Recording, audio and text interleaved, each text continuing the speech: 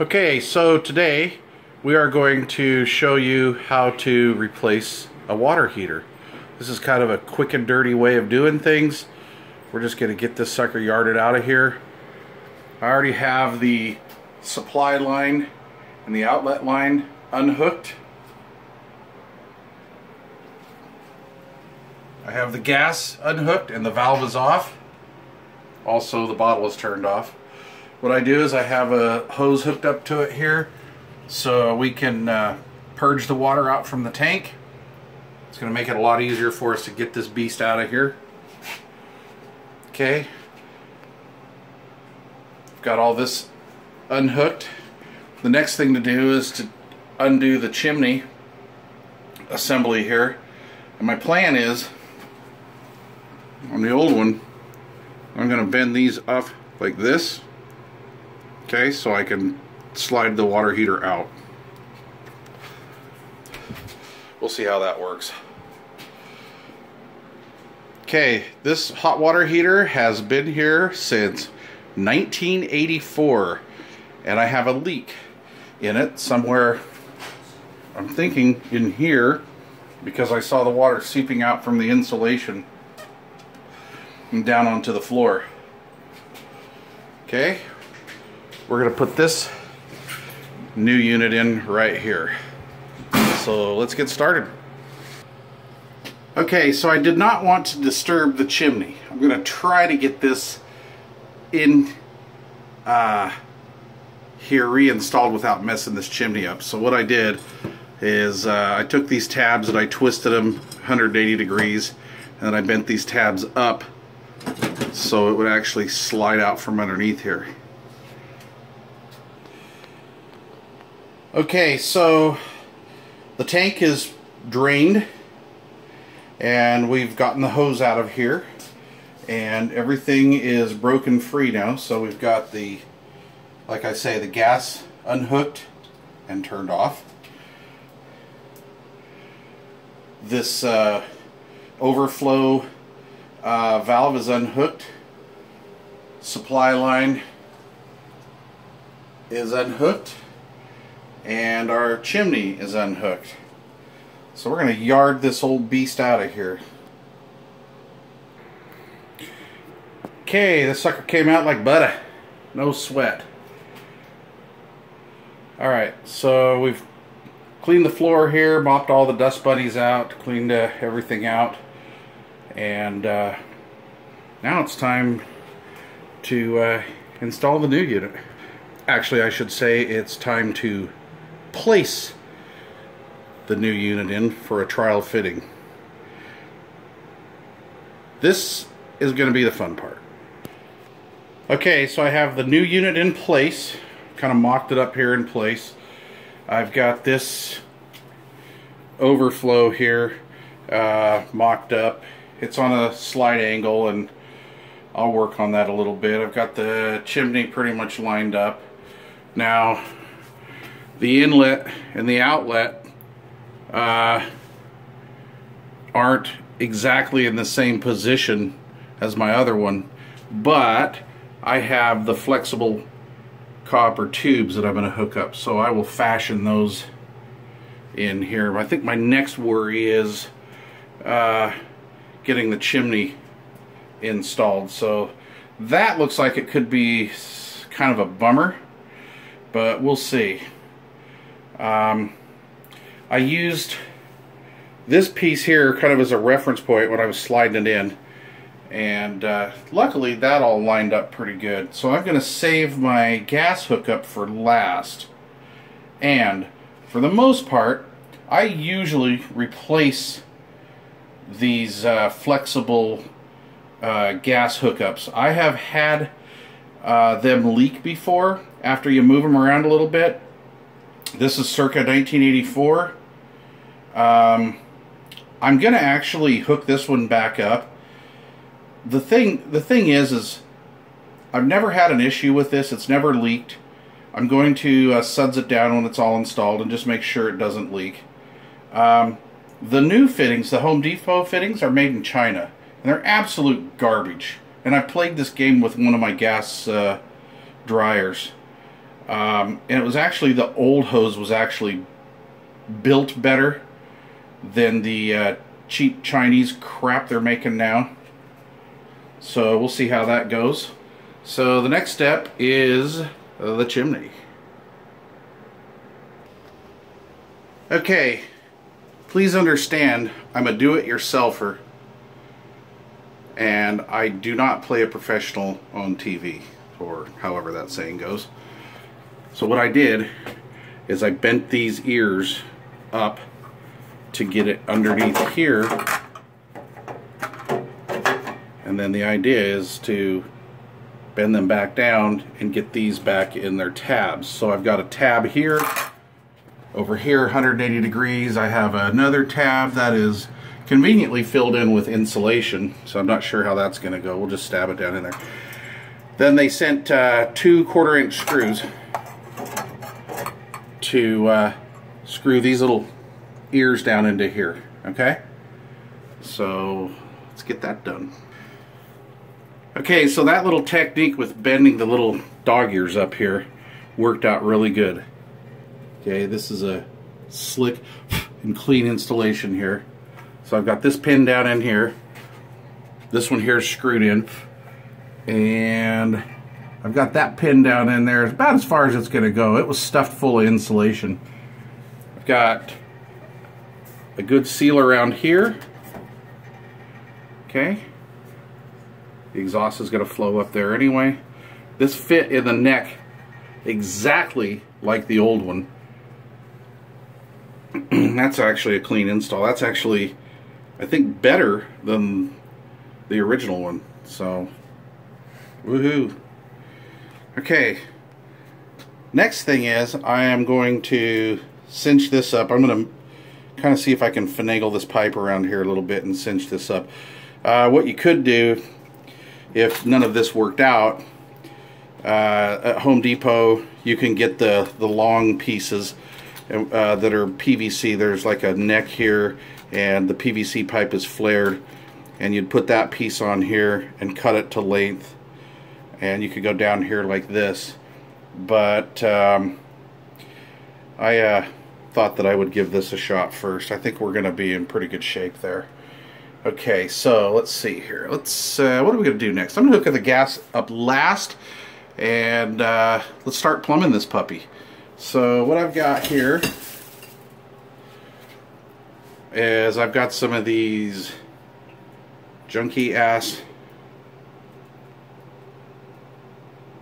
made in China. It's got to be made in China. Yes, made in China.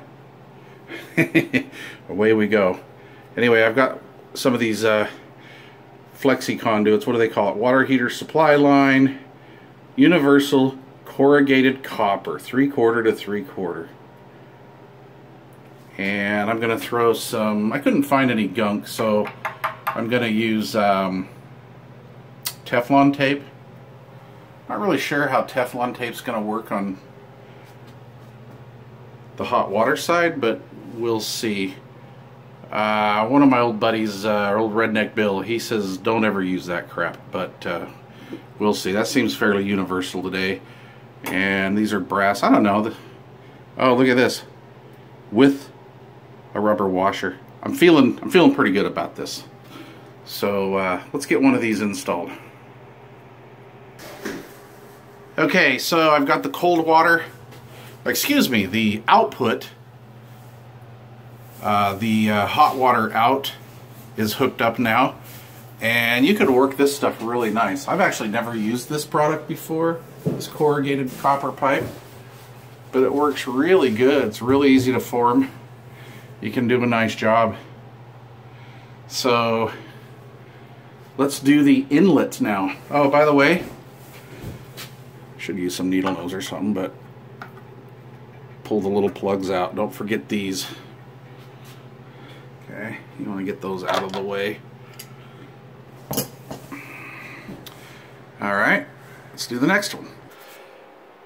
Okay, so we have the hot, or the cold water inlet plumbed.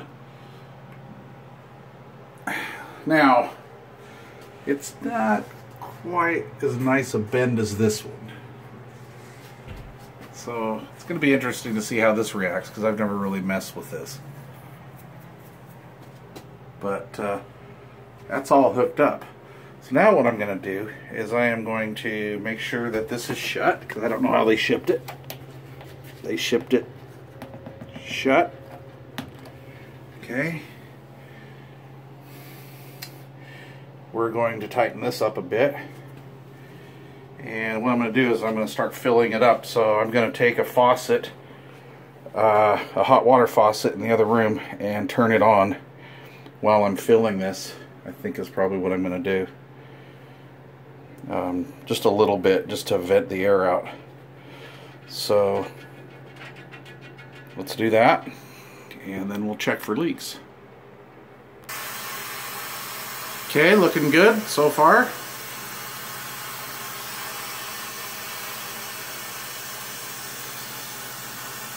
Ooh, we're getting close to having some hot water here. Okay, so the tank is now full. We're looking for leaks. Everything looks good. This is in a commercial restroom here, so I have this water heater feeds the men's room and the women's room. The women's room has a single stall shower. The men's room has a single stall shower, and each room has 2 sinks. And so what I did is we turned on all the hot water faucets in the men's and the women's room to purge out all the air. You want to get all the air out of here. Alright, all that is gone. Everything looks good. So now, don't freak out if you're feeling the lines and they feel kind of moist. What it is it's condensation. There's no drips. All this is perfect. Okay, this is great. What it is the water. This is in the middle of winter here in Washington State, and the water is ice freaking cold. And I have the boiler room in here a nice toasty 75 degrees. God forbid I'd get cold. So that's what's happening, right? We got condensation buildup. Other than that, we are looking good. Okay, now the overflow line is hooked up and installed. And apparently, do not tear this tag off because it's a federal offense, which just makes me want to do it, but I'm not going to. Alright, next thing we got to do is hook up the gas. Well, the deal is I don't have any pipe dope for gas, so I've got to run over to the shop and grab a little can of that. What I'm going to have to do is I'm going to have to go take the fitting off of the old furnace, pull this little bung plug out, and put that fitting in, and then I can hook this up, and then we're going to spray a little Windex on there and see if we get bubbly bubbles. Alright, let's do that next. Okay, so I have this fitting doped up, and on this front side right here, that's pretty important, because you're going to end up putting this in here. This end here, and I'm going to clean this up before I put it on. I just didn't want to get my camera all spuged up with this crap. This is a fluted end here, so ferruled end, so we don't really need to put this on, but I'm going to do this anyway. So we're going to get this in there, hooked up. We're going to apply some propane to it, let that pressure build up. Then we're going to get the old Windex out and check for bubbly bubbles. Excuse me, check for leaks. If it's bubbles, it's leaking. We don't want that. Stand by. Okay, so I now have the gas line plumbed to it, and I've got some Windex on there. And we're just going to kind of let that sit for a few minutes and see if we have any bubbles. Okay, so we have no leaks, no bubbles. I've purged all the air out of the tank. No drips. Everything's hooked up properly. Everything looks good. So I'm going to try to light this with one hand. We're going to see how this goes. Turn it to pilot. We're going to push that, and we're going to push this and hit the igniter. here goes.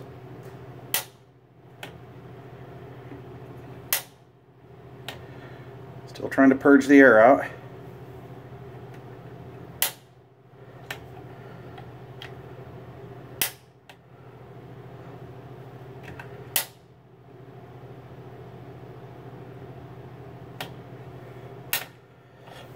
Okay, so I can't do this with one hand, so stand by. Okay, so what we're going to do is we're just going to continue holding this down and hit this button. There we go. Now we've got it going. There was a bunch of air that I had to purge out of this line, so it took me a minute. I just didn't want to do that on camera. No, I just wanted to make sure everything was cool. I have a normal code here for the status light, which is blue. Yeah, right there. Normal operation. If I had a red, I'd have system problems.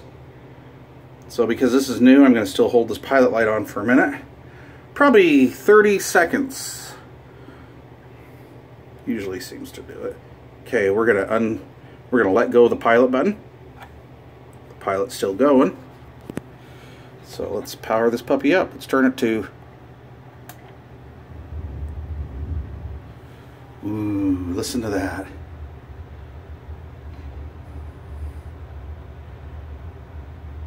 She is rocking and rolling.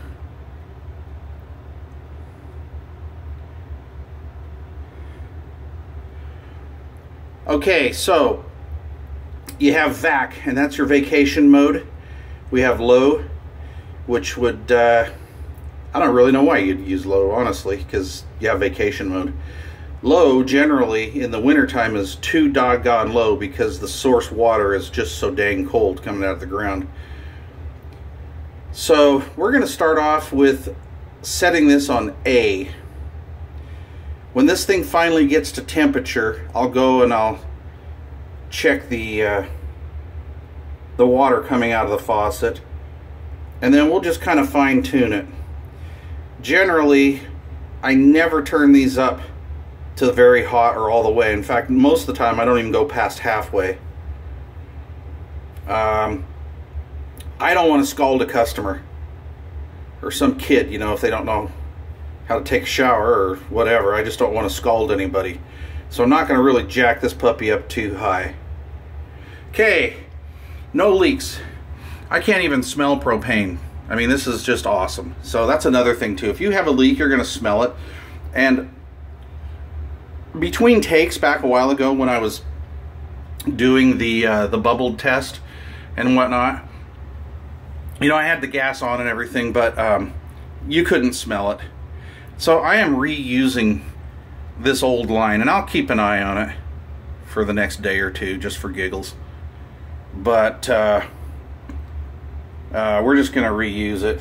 I know there's going to be safety Sallies out there that are like, no, no, put a new line on. But like I said when I first started this video, these new lines are made in China, and I just don't trust this crap, this Chinese stuff. So I'm going to continue using this thing. This thing doesn't move around anyway, you know. The time when I unhooked it from the old heater and flexed it the first time, that's the first time since 1984 it's been flexed. So I'm feeling pretty good about it. This all looks okay. One last check. I've got no leaks. No leaks. The flue is warm. Look at that perfect installation. Okay, so stick with me here. We're going to wrap this sucker up. I'm going to let this thing get to temperature, and then we'll wrap up this video. Okay, so this project is wrapped up and done. We are done. New water heater. Let's see if this one makes it that long. I highly doubt it, but I don't know. It's a ream. It may. No leaks. I'm getting warm water out of the faucets. We have the blue light flashing, which is what we want. The old blue light special there. So, because I was putzing around and doing the video and stuff, this took me, oh, I don't know, what, an hour and a half or so. I think really the worst part was just going to Home Depot and getting it. I ordered this 6 weeks ago. It took 6 weeks to get this up in northwestern Washington because this is an LP, liquid propane hot water heater. A natural gas is going to install the same way. It's just a different burner jet and all that kind of crap. So this is really a basic job. So we're going to rate this. And on the do-it-yourself difficulty factor, actually it was going to be a 1. But, I'm getting old. Thing was kind of heavy, so I'm going to drag one more into it. So this was actually a 2 Mickeys on the difficulty factor. And, hey, wait a minute, where's the other 4? Oh yeah, cool, they're up in the freezer. Alright, man. Thanks for watching.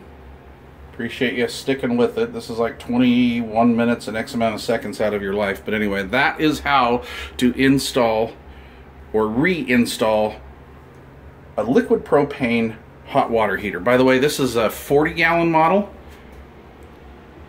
And it was literally a direct replacement from the other one. Alrighty. Thank you very much. Thanks for watching, and I hope this helped you. Please subscribe. And please feel free to comment. Oh, remember, don't start on the Mickeys until the job's done. It's like reloading, right? All right, thanks for watching. Later.